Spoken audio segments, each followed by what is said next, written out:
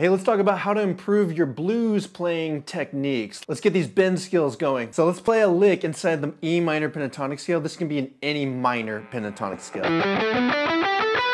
So you go to the 14th fret on the G with your middle finger, and you're going to do a bend.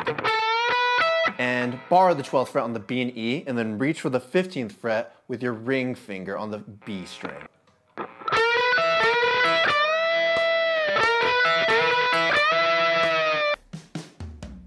So let's take what we just did and put it up 2 frets higher.